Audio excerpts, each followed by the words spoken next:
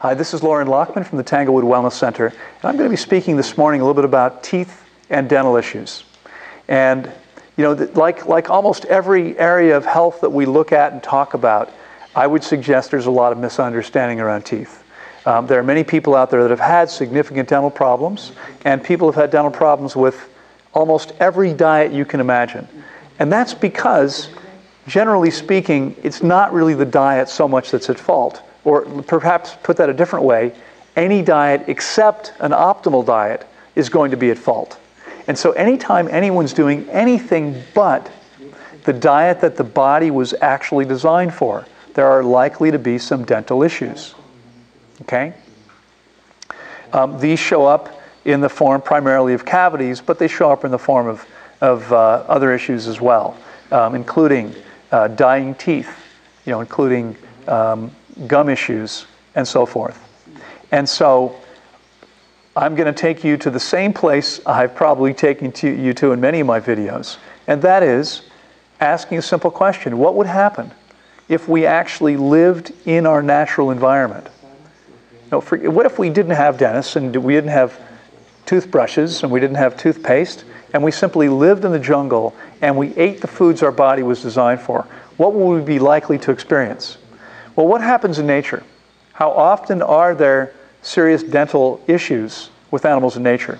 The answer, not very often. Every species that consumes its natural diet and meets its needs the way its body was designed to doesn't have significant issues, dental issues. Why would they? Okay, the same thing is true for us.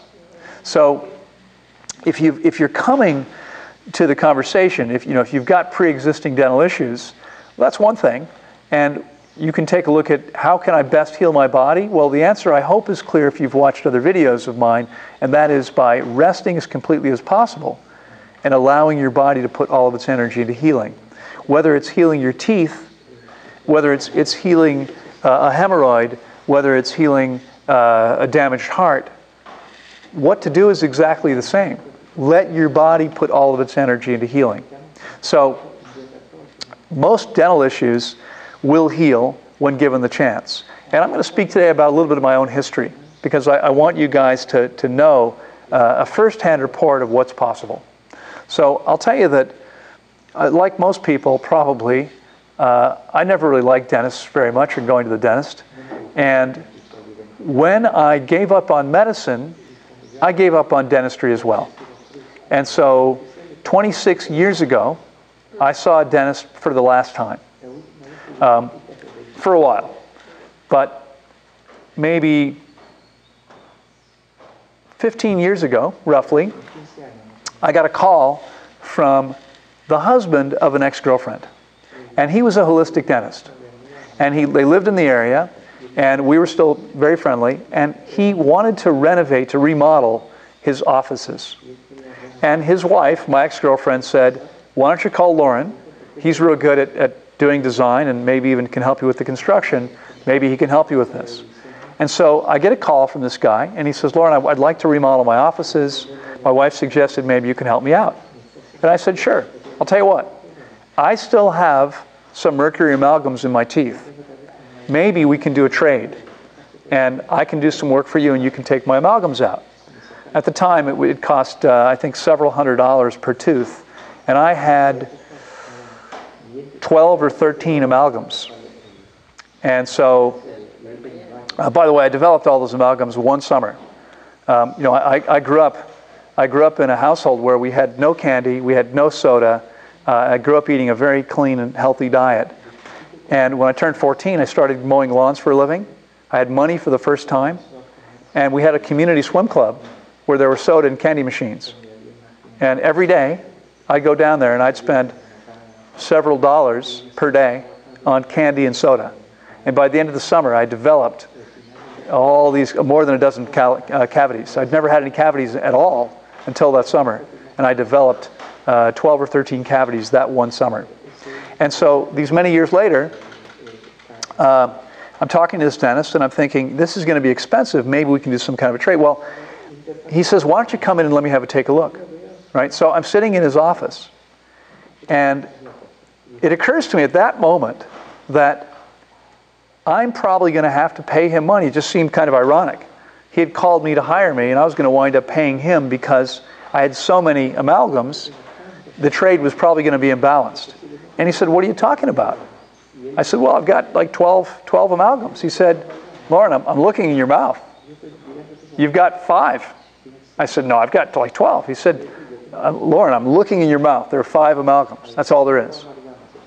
So what had happened was, in the 7 or 8, or maybe it had been 10 years since I'd seen a dentist, during which time I'd been consuming a raw vegan diet and had fasted dozens of times, all the rest of the amalgams had fallen out of my teeth or had been taken apart by my body. And the teeth had filled back in. Because I had no cavities and I didn't have all those fillings. They were gone and my teeth had filled back in. In fact, he's looking in my mouth and he says to me, he says, what do you do? What kind of, how do you take care of your teeth? I said, why do you ask? He said, well, I rarely see a mouth that looks this healthy. What do you do?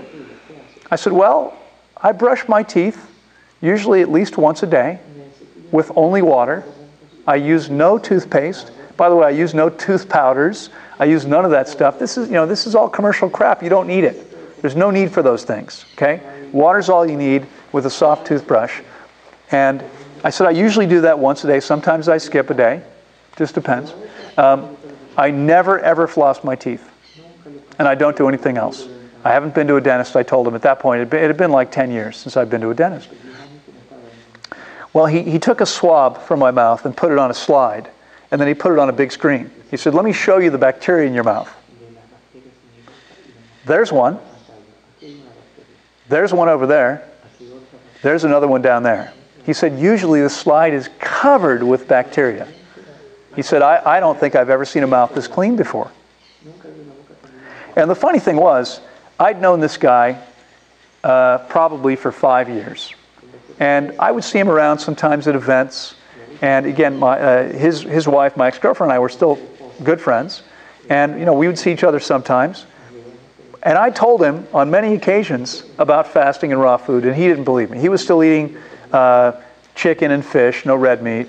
But he wasn't a vegetarian, and he didn't believe in fasting. And I said, dude, this is why you're seeing what you're seeing. It's not because I take special care of my teeth. I don't. Okay?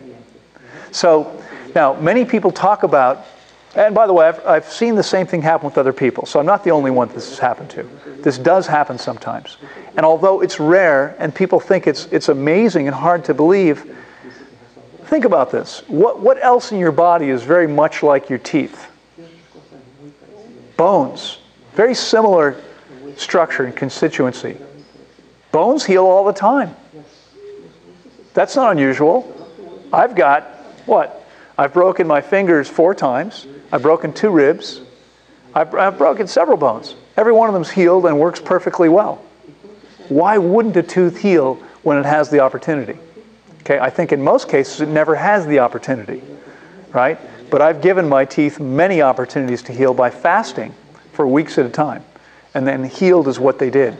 So this is what can happen. Now, some of you know, if you're watching this video and you've seen others of mine, you probably already know that I live on mostly fruit, and that's what I recommend. And it's an interesting thing, because many people say, yeah, but eating fruit is going to destroy your teeth. And people even talk about people who've had all kinds of tooth problems, rotting teeth because they've eaten too much fruit. Is this possible? Does this really happen? I've never met anybody that this has happened to, but I've heard people claim it online. I hear these stories sometimes. It's not something that happens often. I've never had a client have this experience, but it certainly can happen. But let's take a look at why that happens. First of all, I think instructive in helping to understand this is a surprising study that was published around 10 years ago. And what this study said was that eating an orange or an apple was more than 3 times as effective at removing plaque from your teeth as brushing your teeth. Let me repeat that. Eating an orange or an apple, eating a piece of fruit, removes the plaque from your teeth. So fruit doesn't cause problems.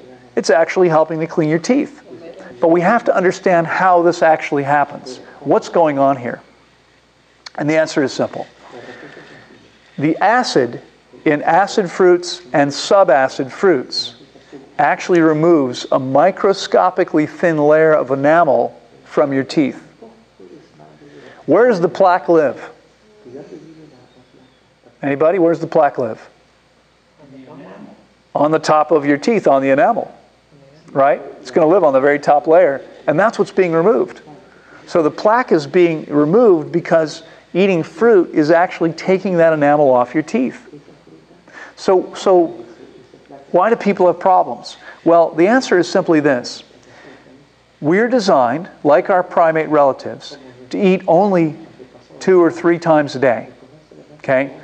And again, if you eat when you first get hungry in the day, and I'm talking about learning what real hunger feels like and differentiating that between what most people experience every day in their stomach and real hunger, which is not a belly-based symptom and not an uncomfortable experience. If you eat when you get hungry and you eat until you're satisfied and you repeat that as necessary, you're going to find that it's only 2 or 3 times a day that your body actually wants and needs food. If you do that, you'll have no problem. Because what happens is, the acid in our fruit takes the enamel off your teeth, this microscopically thin layer. It's not like it's doing any significant damage. It takes a microscopically thin layer, which your body then works to recreate over the next 2 to 3 hours. So what happens if you are grazing all day long? What if you're having an orange every hour? Every time you eat an orange or an apple, it's taking some enamel off your teeth. And your body never has a chance to set it back up. It just takes more, and then it takes more, and then it takes more. And over time, you're going to wear your teeth down. Okay? So grazing all day long is contrary to creating healthy teeth, and it's contrary to what your body would be telling you if you were listening to it. Because the body does not want to be processing food all day. What it wants to do is get its needs met and then rest. Remember, it uses more energy than anything else. If you're working it all day long, you're expending an awful lot of excess energy, okay, just to get the engine moving. So we want to eat 2 or 3 meals and then rest. And when we do that, we find there's virtually no cavities and the teeth have a chance to recreate the enamel. But it's important that you not brush your teeth after you eat. Why? Because in those 2 to 3 hours after a fruit meal, your teeth, your enamel is soft. And if you brush it, you're not going to allow it to recreate that hard enamel. Okay? So again, one more instance of every time we manipulate the body, every time we get involved, we wind up screwing things up. We want to stay out of the body's way as much as we can and let it do what it needs to do. All right? So how about using lemon and lime? Well, you want to be careful with lemon and lime. Hydrochloric acid has a pH of 2, if I remember correctly, and lemon juice, a 3. So it's only 1/10. Let me say it the other way around. The acid is only 10 times stronger. That's pretty powerful acid. Okay, lemon and lime juice will deteriorate your teeth much more quickly. So if you're always putting lemon or lime juice in your water, even a few drops has a significant impact on reducing the pH of the water, making it more acidic, which means it's going to be destroying your teeth. There's no reason to do that. You have nothing to fear from your water alone, even if it's slightly acidic pH. That's perfectly fine. But when you add lemon or lime, you're dropping that pH down by 100 or 1,000 times. 100 or 1,000 times stronger acid than the pure water was, regardless of the water's pH. Okay, so you want to be very careful with that and use those juices very, very carefully, and perhaps not so liberally. All right. And again, I remember too, there's one more piece which is not directly related to teeth, but if you're putting lemon or lime juice in your water, every time you drink water, your body says food, and it turns on the whole mechanism to assimilate nutrients, even though there's no food coming. So you're wasting the body's energy that way too. Drink pure water. It's not an issue. Okay, eventually, even better, get fully hydrated and get most of your water from your food. And then you're not even creating this issue at all. Any questions about anything I've shared with you so far? The question was about root canals, you know, and it really was more of a comment. Most people don't know how bad root canals are. And that's true. And I don't claim to have any experience or expertise with this, but I had a client who was a holistic dentist in the US, and he was dead set against root canals. So that's the worst thing that you can do. You know, no matter what, do anything but a root canal. And if you have root canals, have them taken out. Because what happens is you wind up with a dead tooth trapping whatever is, you know, bacteria, whatever, underneath. And that's creating all kinds of issues. You're better off having the tooth removed than getting a root canal, where they kill the nerves of the, you know, the canal, and you wind up with this tooth blocking this abscessed area, essentially. You wind up creating lots of problems. Other questions? So you end up with no tooth? Well, you have a dead tooth there. No, so you have a spot like a...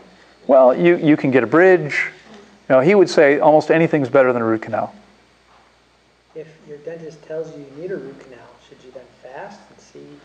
Absolutely. Yeah, if you've got a serious issue of any kind, fasting would fasting would always be the first thing I would do. What's the chances of curing it if it's already...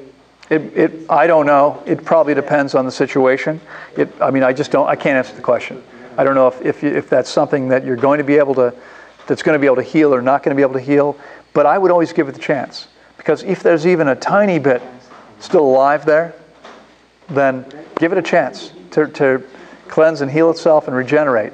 If it can possibly do that, you're going to be far better off that way. So, other questions? Yeah, let's say if you ate an acidic food or something that's like, you know, is there any way like to right away maybe do something to it so it doesn't damage it right away? Like no. After you ate, is it like swishing water in your mouth? What step would eliminate some of the damage? Let me be clear that eating an acid fruit doesn't damage your teeth. It doesn't damage your teeth. You have to rest. Your body is designed for this to happen. We are fruit eaters, and when we eat fruit, a microscopically thin layer of enamel is removed and then put back. But this is a natural process that ensures that you always have a new healthy tooth. So there's no damage there. Now you can, after you eat, especially, I mean, if you're using lemon or lime for whatever reason, you might very well, after you eat, you might want to take some water in your mouth, swish it around, and spit it out. But don't brush it. Don't brush it. Don't brush it. I would encourage you, I like many things, I would suggest that we take the conventional wisdom around brushing and turn it on its head. So I was taught, brush after meals. I would suggest you brush before meals. Okay? Brush before you eat. That'll remind you to brush 2 or 3 times a day. Even if it's only twice a day, it's fine. Brush in the morning, brush in the evening before you eat. And then afterward, don't touch it. Leave it alone. Okay, when you wake up in the morning, before you eat again, you can brush. But food stuck between your teeth, can you at least floss after a meal? You can floss. I don't know that flossing right after a meal might actually be doing some damage too. I don't know. I don't floss. What I find is that it always comes out eventually. Usually I can work it out or it just comes out on its own, and I don't worry about it. I mean, I do not floss. I'll be honest with you guys. Maybe you've already noticed this. I surround myself with great staff because they do all the work. I'm lazy. Okay? I don't like flossing. I never did. I never wanted to floss. Too much work. I didn't bother with it. My dentist always told me to floss. I never did. I'd go buy some floss. I'd leave the dentist. I'd go buy some floss. I'd go home. I'd floss twice. I'm like, I don't like this. That was it. You don't need to floss. Okay? If you're eating correctly. Now, let's talk about some of the other issues, though, with eating. People eat dried fruit. That's a problem because the water has been removed. And now you've got something sticky that's full of sugar. So it's sitting on your teeth and the sugar begins to decay your teeth. Okay? This is not a problem with fresh fruit. But dried fruit don't really belong in the body. If you insist on using them, you want to use them very, very infrequently. And you want to be careful afterward. I mean, this is where I guess you wait a couple hours and then you brush your teeth. Get that stuff off of there. Okay? But understand that, dried fruit, the way we tried fruit, this is not a natural thing. The conventional raw vegan desserts are probably the worst. And I'm guilty of creating these things for other people sometimes, but you take nuts and then dates or raisins. Now you've got something that's really going to stick to your teeth and going to create more decay. So you want to be careful. And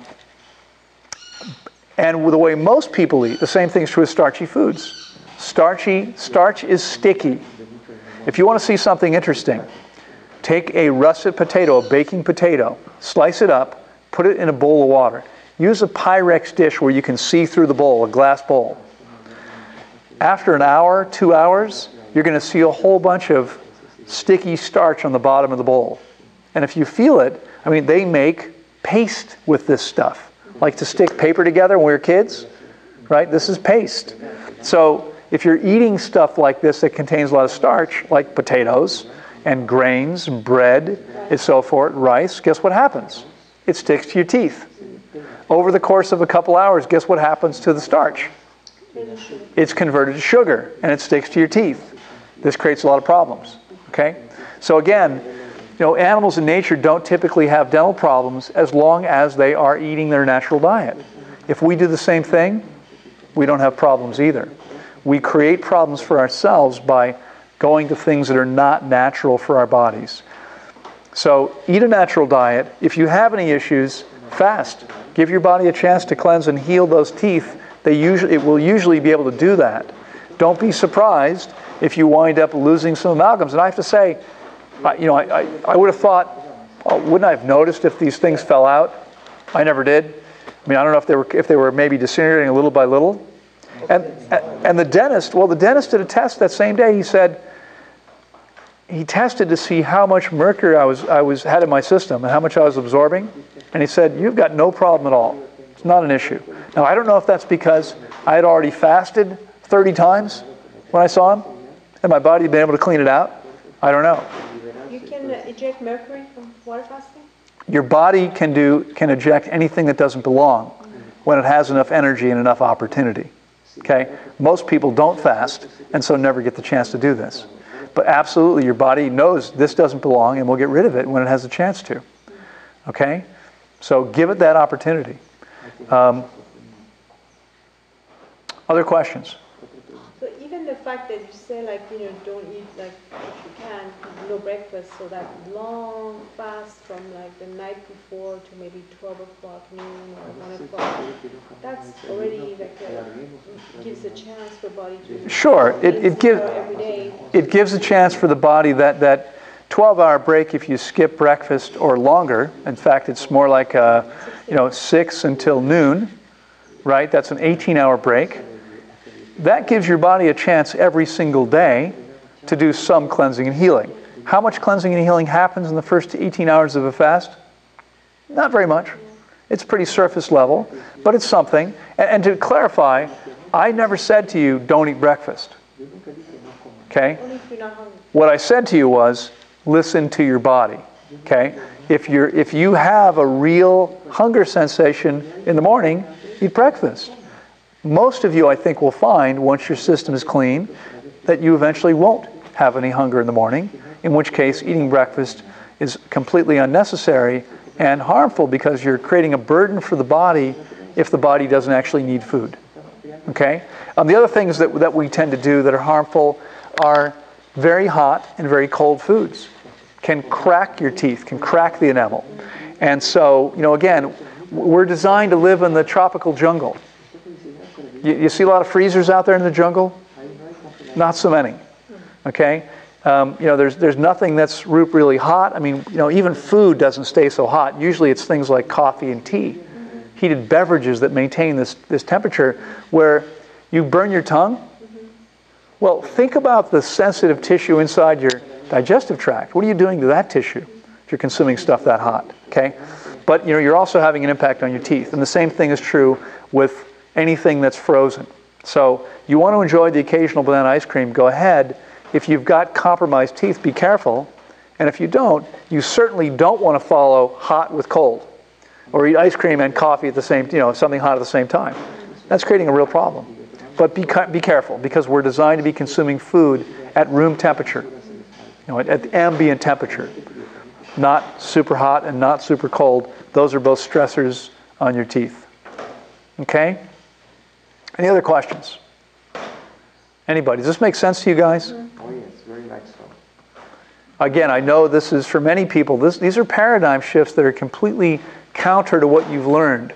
But, the truth almost always is counter to most of what we've learned. So we want to take our existing programming, we want to take our pre-existing beliefs, and we want to really examine them and see if they hold up under scrutiny, because often they do not. Also marks on my tongue. You have marks on your tongue? Yeah, it's like teeth marks. Are you biting your tongue? I think so. You might want to stop doing that. Huh? You might want to stop doing that. I think I grind my teeth, so I put something at night not to grind it. Uh-huh. But I think that's probably some kind of deficiency. Some doctor says, Okay. If you don't have the deficiency, you wouldn't grind your teeth. Well, that may be true. I'm not sure if grinding your teeth comes from a deficiency or perhaps a combination of things. Maybe there's a deficiency involved. Maybe there is also, maybe it's an emotional piece, a stress-related piece, or the inability to deal with some strong emotions. I would suggest, though, that using a mouth guard, while it protects your teeth, is only treating a symptom. So if it's about a mineral imbalance, then you want to make sure that you get your body as clean as possible so it can properly assimilate what you're consuming and then eat the optimal diet. Because if you're doing those two things, you won't have any mineral imbalances. If it's a stress issue, then you want to do what you need to do to deal with the emotional stress so that you're able to relax at night. Okay? Because, again, it's fine to use a mouth guard, but grinding your teeth is likely to create all kinds of other issues. Right? It's not the end. It's going to create issues. I mean, A, you're not resting. B, you're creating stress and pressure in your jaw all the time. And so protecting your teeth is great, but ultimately you're better off dealing with the actual underlying cause of the problem. So you stop grinding your teeth and don't need a mouth guard. Okay? I hope that helps. I'll look forward to seeing you next time. Bye-bye.